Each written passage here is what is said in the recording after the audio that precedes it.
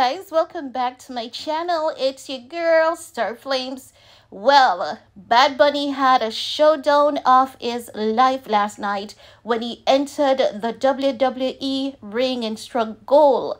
According to reports, the megastar wrestled the match of his life on Saturday night at Backlash, defeating Damian Priest in a spectacular, chaotic San Juan Street match that reintroduced a couple of players from WWE's past.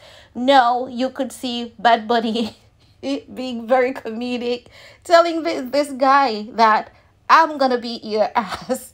I'm gonna go ahead and play that clip for you guys, and then I'll get back with the rest of my commentary. Hosting Backlash anymore.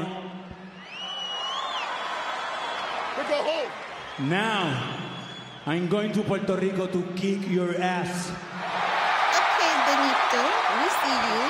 Alrighty, David said that he won this game last night. Don't know much about wrestling, but just wanted to share in with you guys on this report. I bet that Kendall is feeling very proud of her man, and I bet that this is going to be a hot discussion, a hot take in the rooms of the Kardashian and amongst Kendall Jenner and her friends. Cannot wait to see what next is reported about Bad Bunny being in the WWE ring, and not just being in there, he's actually winning like a true Kardashian in a typical Kardashian style. But guys, I want to hear from you, because I really never thought that Bad Bunny is this type of wrestler, even though honestly I don't know much about the guy besides him being a recording artist. That's it.